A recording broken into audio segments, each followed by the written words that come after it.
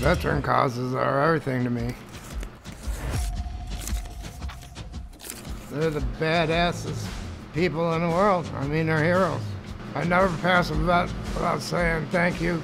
Chopper shop is an easy way to give back.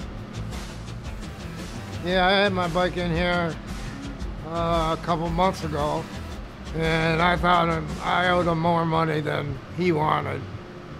So he's going, well, buy some tickets. I said, okay, give me $100 worth of tickets. The bike's done what Dave built it to do already, and it's done tastefully, like the floorboards, the paint.